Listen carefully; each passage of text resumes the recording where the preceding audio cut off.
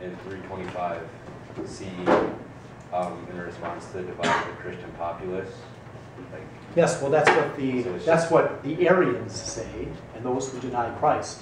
The Jews would say that too. You know, they try to undermine the Trinity. But it was at the Council of Nicaea, which was held by the Catholic Church. So how right, but whatever you read was not a Catholic source. They were, yeah. Well, sure. You could go out and find people who deny God. You look at people who deny the Trinity and say that, oh, the church invented the Trinity at the Council of Nicaea. Well, no. Jesus revealed the Trinity to us. Actually, the Trinity was revealed at the beginning of Scripture, chapter 1, when God says, let us make man in our own image. Okay? Right there. And Jesus fully revealed it when he refers to God his Father, himself as the Son, and the Holy Spirit as the one whom he will send with the Father after he dies. So, either you believe it or don't. So then what was the big deal at the Council of Nicaea? The Council of Nicaea, does anyone know what happened at the Council of Nicaea? Because I went over this before. The Council of Nicaea was held because there was a heretic named Arius who was denying that Jesus was the eternal Son of God. He was just a creature. If you hold that Jesus is just a creature, you deny the Trinity. So the church got together because the church was split. Arius was very creative in his arguments, and he had persuaded even some bishops to go along with him. And so Constantine, the emperor, because he saw the kingdom splitting, the empire, over this issue, he called the council. He said, well, what's the truth? Okay. So all the bishops got together. The Pope sent his legates, and they said, no, God is three. We believe in the Father, the Son, and the Holy Spirit. And Jesus is God from God, light from light, true God from true God, begotten eternally, not made, one in substance with the Father. So that's the origin of it. Now, you'll have modern-day deniers of the Trinity, of course, say that the church made up the Trinity in 325. Well, no. The Trinity is a truth revealed by God from the very beginning. And either you believe it or you don't. You need faith to believe in the Trinity. So Jews don't believe it. Arians don't believe it. Mormons don't believe it. Muslims don't believe it. Okay? So we've got a lot of people that don't believe the truth. We need another one. Thanks. So this is an apologetics class. Okay? And you listened last week, I think it was, or it was the week before, to, it was 2 weeks ago, to a critique of Martin Luther, which was, I think, the best critique that I've ever seen, because a former Lutheran went to Luther's very writings and exposed him for what his beliefs were, and I could say his arrogance, and exalting his own opinion. He criticized the authority of the Pope. The Pope never claimed the authority that Luther had. He claimed for himself. Everyone must follow Dr. Luther. Well, anyway, another issue of Luther, which all Protestants have gone along with, is the notion that faith alone, as I say up here at the top, Luther's position, sola fide. Like sola scriptura, scriptures alone, no tradition. Okay? The other chief bedrock of Protestantism is sola fide. It's faith alone, without good works, that is necessary for salvation. You don't need good works. And why not good works? Well, Luther denies free will. If you deny free will, then you can't really say good works, because you don't have the free will to choose good works. And the Catholic teaching revealed by God in Scripture and tradition is that both faith and good works are needed. I don't really know any modern-day Protestants that would deny the necessity of good works, although they kind of fudge on this. A lot of them have kind of departed from Luther's teaching in practice, at least. Okay, but the greatest witness to this, or the most clear and forceful witness of the necessity of good works, to do works of charity to others, in addition to having faith in God in order to attain salvation, is the Epistle of James in the New Testament, which Luther wanted thrown out of the Bible, see, because it was a clear contradiction to what he was saying. Faith alone without works is necessary for salvation. And I quote chapter 2 of St. James here, who says, "What will it profit, my brethren, if a man says he has faith but not have works? Can the faith save him? And if a brother or a sister be naked and in want of daily food, and one of you say to him, oh, go in peace, be warmed, be filled, yet do not give them what is necessary for the body, what does it profit? So faith too, unless it has works, is dead in itself. Show me thy faith without works, and I from my works will show thee my faith. Thou believest that there is God, thou dost well. The devils also believe and tremble.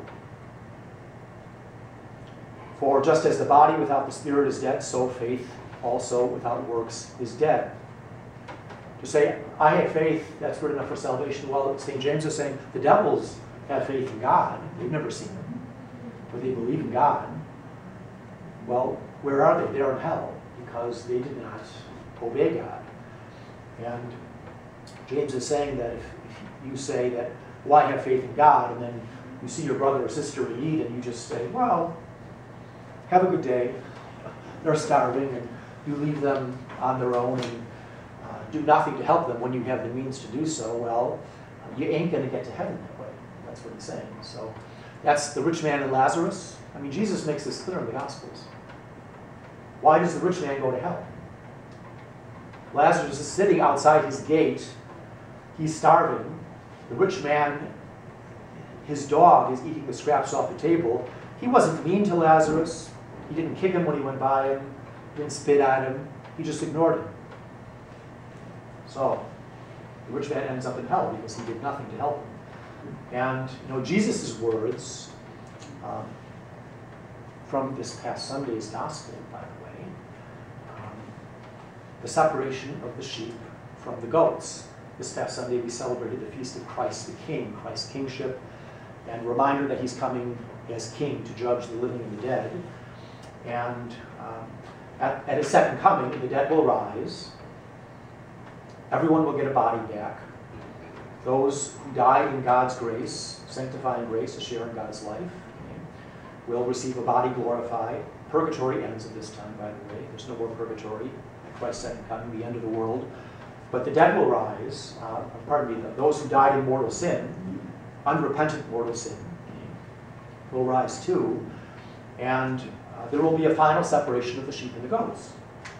As St. Paul said in 1 Corinthians this past Sunday, when Christ says, "Depart from me into the everlasting flames," then when he unites all the sheep to him, the goats he casts off, then his church, the mystical body, the kingdom, is complete. And he hands over everything to the Father. That's the consummation of all things, the consummation of the church, which is his kingdom on earth, but not perfected yet. It's only perfected at the end. So, but my point here, is what does Jesus say to the goats? Why does he say, "Depart from me into the everlasting flames"?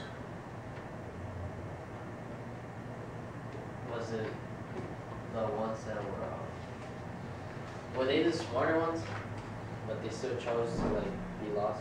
No, the gospel this Sunday, Jesus, it's the separation of the sheep and the goats, and Jesus welcomes those who are sheep, and he says, "I was hungry, you gave me food. I was thirsty, you gave me drink. I was sick and in prison, you visited me." When, Lord, did we do this? When you did it to the least of my brethren, you did it to me. Come, enter the kingdom prepared for you from the foundation of the world. And he says, "You, evildoers, depart from me into the everlasting flames prepared for the devil and his angels. For I was hungry, and you did not give me to eat. I was thirsty, you did not give me to drink," so on and so forth. So they're in hell, cast off from Jesus, not because they didn't believe in God, or not because they lacked faith. It was because their faith wasn't supported by good works. I mean, you have to do the good works, yes. You said when I was in prison, you visited me. Mhm. So you now, if you have a friend who's imprisoned and you don't visit them, is that considered? Well, you should try to do what you can to Yeah. visit. Yeah, yeah. I mean, would Paul's make it better? Well, Paul's are all right, but visiting someone, being there physically present, is really what people want, Yeah. because that's more But if you don't want to be the consoling. I mean, think about this, okay? If some friend or relative that you deeply love, okay, comes to town, you haven't seen them for 20 years, and they're down the street, are you just going to call them up and say, "Oh, hi, how you doing? Oh, it's nice you're in town. Okay, bye-bye." No, well, come and see me. Okay? Love desires to be in the presence of the beloved. So that's why death is painful, because we no longer have these people, their physical presence among us, but we're united in faith. Yes. You said that when Jesus comes, like his last coming, that the dead will rise too, and then he'll do a final judgment. All who are dead. So is he like, would people that were in hell like get to come to heaven, or does he just like rub it in like? Like lets them know. No, everyone who is dead will rise with bodies glorified. Those who are in hell are going to get a body to suffer with for eternity. Those who are dying in a state of grace in heaven or in purgatory ends, they're at the doorstep of heaven. So, okay, they're going to get a glorified body. Okay, and why is this? Because we're not angels. We're human beings. We're body soul composites. We're going to be fully redeemed at the second coming, body and soul. And those who are suffering in hell before Christ's second coming, their suffering will be exacerbated. It will be increased bodily suffering, which will go on for eternity. Because our lives were lived in the body, and our good or bad works, whatever we did, were in the body too. One other thing happens at the second coming I didn't mention. Besides the dead will rise and the separation of the sheep and the goats, it's the general judgment. The general judgment, the final judgment. When we die, each of us, what happens at the moment we die? The second we die, what happens? What happens? What happens? Before you go anywhere, You get judged. we are judged. That's the particular judgment. Isn't that what purgatory is? Well, No, that's no. I'm confused on the whole thing. Okay, so The particular judgment, okay, we are judged. If we die in a state of grace, we are going to get to heaven, but one may have to atone for more sins in purgatory before one gets to heaven. But what happens immediately after death is that we're judged individually. As long as we die in a state of grace, then we will get to heaven. Purgatory may be a stop for most of us. Including myself, I know I haven't lived a life of heroic virtue, that I am not a saint. I'm a realist, as I tell people in homilies, and I'm expecting, as a realist, to go to purgatory. That's why I'm having masses offered for my intention. Okay. So at the moment of death, we're judged. The particular judgment. Okay. The particular judgment. We're judged. There's a general judgment at the end of time. And there's a general judgment because God in his justice is going to make known, everyone will know who was really good and who was really bad. Because we see people on Entertainment Tonight and things like this, and the rich and the famous, and because they tried to save the whales, that they may be they're lauded as being great people. Okay, well maybe in their private lives they're not leading good lives, and everyone is going to know all the good and all the bad everyone has done at the general judgment. That's God's justice. Everyone will know what everyone has done, and good and bad, everything will be laid out. Okay. And this is what is going to happen right before the final separation of the sheep and the goats. Okay. Yes. I was gonna ask it was kind of just like a dumb comment, but I mean we're gonna know everybody else's like wrongdoing, so And good. like, let's say he stole a piece of pizza, I'm gonna know. Oh, yesterday. Everyone will know, and we're going to see God's mercy in action because people may have done bad, but they repented. People like St. Augustine, he's going to have all his sins, who even though he's a saint. Okay? Everyone will know, but everyone's going to see the good he did and the heartfelt repentance he made, like the good thief too, okay, at the cross. Okay? We're going to see his sins, but we're going to see how he made this great act of love and faith in Christ. So, this is God's perfect justice. Everyone is going to see what everyone has done, and then there's the separation, final, yes. Why do we need to know that?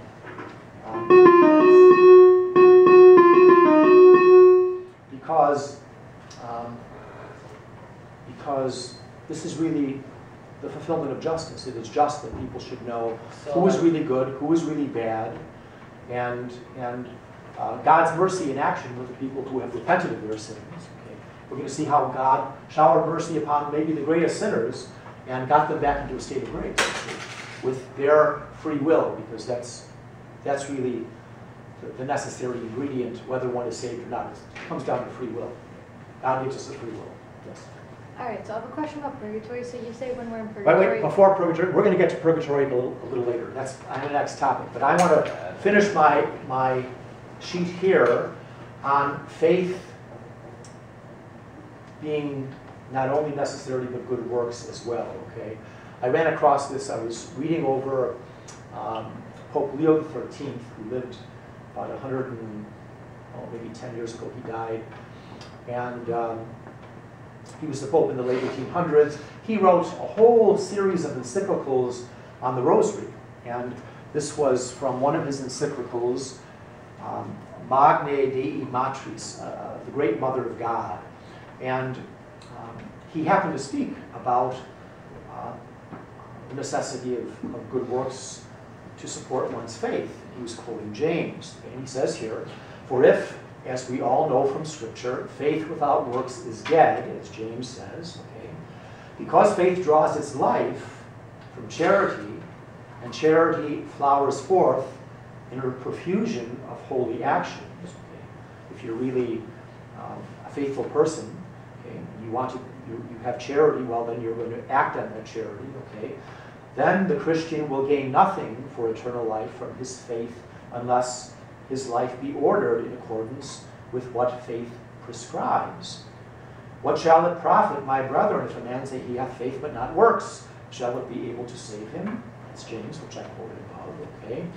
"A man of this sort will incur a much heavier rebuke from Christ the judge than those who are unfortunately ignorant of the Christian faith and its teachings. They, unlike the former, who believe one thing and practice another," I say I'm a Christian, but I don't live it, in other words, okay, "have some excuse or at least are less blameworthy because they lack the light of the gospel." So, see, by being educated in the Catholic faith, we are more accountable before God, because to whom more is given, more is expected. Yeah. So, yes.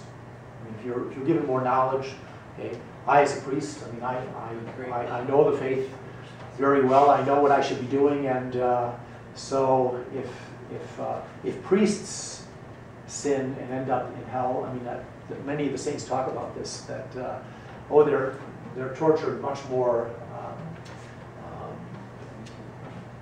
intensely because they were given much more, and they squandered their inheritance, you could say. Okay, so anyway, yes. So. Is hell truly a punishment for someone who's a sadist? Who's well? I think someone who's a sadist. No, like sadist, like you said that. Sure, Satanist too. Like a Satanist, you said.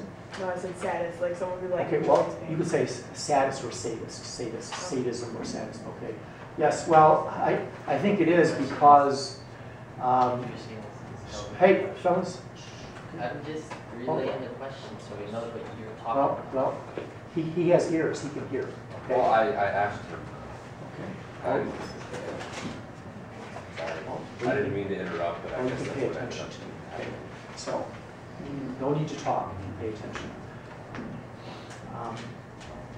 But someone who's a sadist, well, the pains in hell will be much worse than anyone can ever imagine. But the greatest pain of hell is not the pain of sense, which one will have, feeling suffering. It will be the pain of loss, having lost God. That is the primary pain of hell.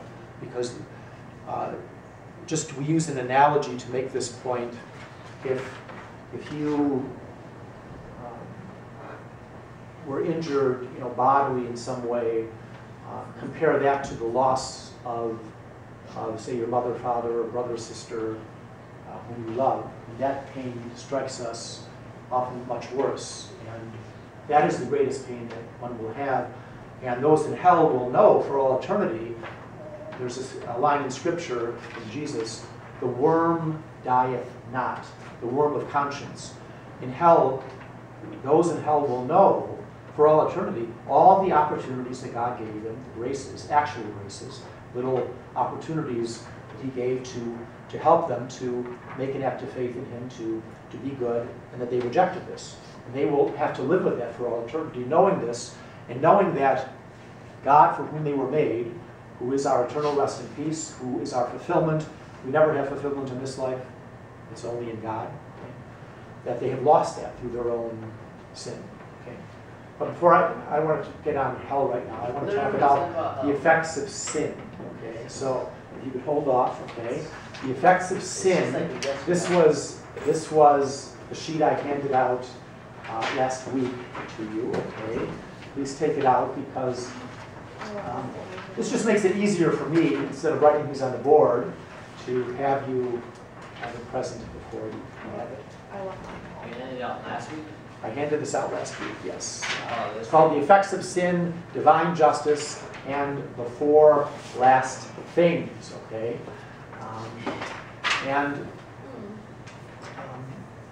I'd like you to just turn to the page, turn it horizontally, where it says divine justice, because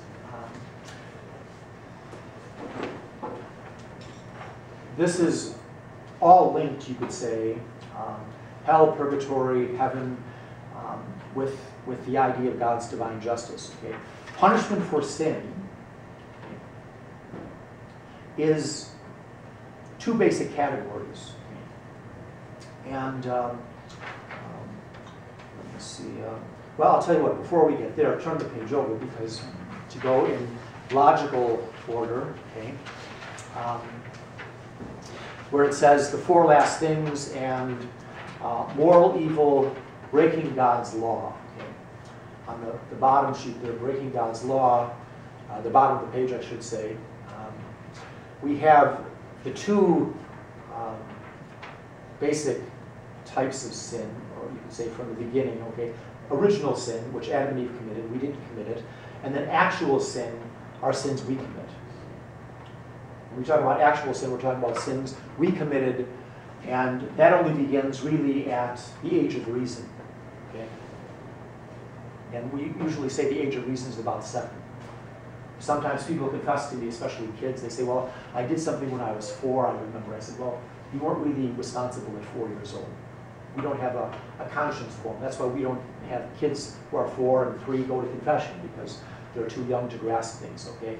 The age of reason, okay? Actual sins, sins that are accountable to us, okay? We have to answer for those. Committed by the individual. Now, 2 categories of sins, basically, okay? On the left-hand side, mortal sin. On the right, venial sin. What's a mortal sin? Mortal sin is a sin that there's 3 conditions to a mortal sin. It has to be serious, okay? And the seriousness has to be understood. We call that sufficient reflection. Okay? I knew it was serious, okay? And then fully consented to. So when I'm explaining this to kids, well, I'll just go over venial sins. Okay, venial is usually a slight sin, a sin that's not serious. Or it could be a serious sin that either one didn't know it was serious, or it wasn't fully consented to, even though it would objectively be a serious sin. And I give examples to my little kids when I'm catechizing them on their first confession, okay? go through the commandments, okay? Well, if the fifth commandment is thou shalt not kill, which also includes doing bodily injury to someone, okay? Harming someone, fighting with someone. Okay? That's included under the fifth commandment, generically speaking, okay? And I say to kids, well, if you got in an argument with your brother or sister over a video game and you shove them, mortal sin or venial sin? They don't think, and they'll say, oh, venial sin. I say, yes. Now, if you get in an argument with someone and you take a baseball bat and crack them over the head and split their skull open, you think that's a mortal sin or venial sin? You say, well, that's a mortal sin. That's serious. Okay? So, theft, the seventh commandment. If you steal a quarter from someone, that's probably a venial sin. If you steal $100, that's probably a mortal sin because that's a serious offense. So what if you take, however, $1 from someone who's starving, and that's what they have to live on that day, then that would be a serious sin. The circumstances make that serious. Depends on the So, value. It depends on the person. well, because of that need for that person for that money on that day. Okay, so the circumstances could change. Okay, but kids usually get this; they understand this. And then I say my big one to them. Okay, my important one. Or one of the important ones besides what I just mentioned. I say, well, if you take a tummy ache on Sunday mornings and stay home to watch cartoons or play video games while your parents are going to church, mortal sin or venial sin? It's a mortal sin. Well, they don't know any better though, if they're like really young. Well, if they are old enough to make their first confession, they understand this. They understand that if they take a tummy ache to stay home and watch video games, that this is a serious matter. Okay? To miss Mass on Sunday is a mortal sin. Okay? Doing it knowingly and willingly. Okay? Yes. So like, what if you miss Mass on Sunday, but you don't even think about it? Like, you don't think in your head like, oh, it's Sunday, church, and then like, what if that thought never crosses your mind that it's Sunday, you should go to Like church? you thought you forgot it was Sunday. Every single Sunday, it's like, I don't think about it, and I just don't go. Well, no, you're accountable for that. Yeah, because we should know it's Sunday. Well, I know it's Sunday, I and- just don't connect going to church, like Sunday in church, that doesn't connect with Yeah, but we have to, because it's God's day. I mean, I gave a homily this Sunday, and I preached on this, saying, you know, if we realized what the Eucharist is, it's the greatest thing that happens on earth, then we should want to be there out of a positive response to God's love for us. Not just because it's a commandment, it is the third commandment. Okay? Keep holy the Sabbath, that's how we do it. And to ask 1 hour out of the week is not unreasonable for God. Okay? But it is the community worship that is required of us. Now, sometimes people will confess to me, well, Father, you know, there's a holy day during the week, and I honestly, you know, I forgot about it. I forgot it was the holy day. And I'll say, well, if you honestly forgot, and you were intending to go, and you just forgot what day it was, like Tuesday or Wednesday, it's out of the norm, well, then that's probably not a mortal sin, because it wasn't fully consented to. But you know, Sundays we just have to know that, you know, this is the day it's the Lord's day. We have to make time mentally to honor God. God expects this. We're His creatures, so I mean, it's not that big of a sacrifice to go to Mass, and we even have Saturday evening Mass. There's even Sunday evening Mass. I tell people this. They said, well, I had to do something on Sunday morning. I said, well, you know, at St. Peter's Church, 7 p.m., there's a Sunday Mass. At St. Anne's Church out by the Eye, there's a 5:15 Mass. There's Saturday evening Masses, early Sunday morning. So even if someone works, if someone, you know, whatever, you can make it to Mass. Okay? Yes. So God basically put us on this earth to serve Him. So why would He even put us on this earth? If that's all we're going to do is just to serve Him. Well, Why do that? we serve Him by loving others too. But in the end, it's for Him. It's all about it serving Him. Why would He even create us? Well, He created us out of love for us, and he out of His goodness. God is good. He makes us, and He wants us to share eternal life, eternal happiness with Him in heaven, forever, never-ending happiness.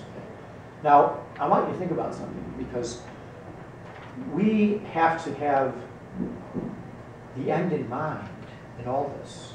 It's heaven. And I don't think people understand and appreciate heaven.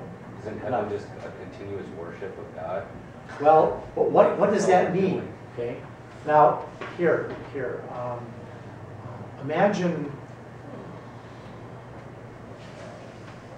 Reflect back in your life. If you've seen, a beautiful sunrise coming up, okay, or a sunset, or a starry night, and it's just been a breathtaking experience. Wow, this is just so beautiful. This experience of nature. Okay, that is fleeting.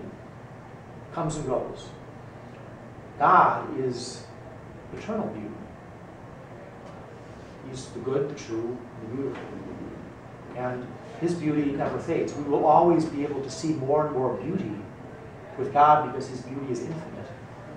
And so everything that we experience on earth, any goodness, any truth, any beauty, we're going to be continually, forever, for eternity, satisfied by God, who's going to be revealing Himself to us. And we're going to have the saints in heaven too. We're going to have the angels in heaven. Think about this. Billions of angels. We're going to be able to converse with the angels and learn their stories, individuals, okay? We're going to have eternity to do this. I mean, it is really, I think, something that we don't think about enough. If you were, another analogy here, okay?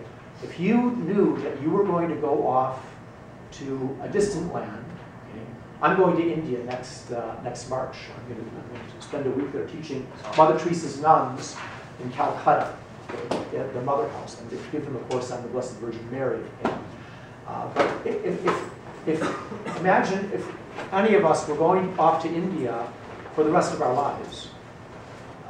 Would you want to study about where you're going, the language, the customs? I think that would be reasonable. So we should want to study and contemplate heaven.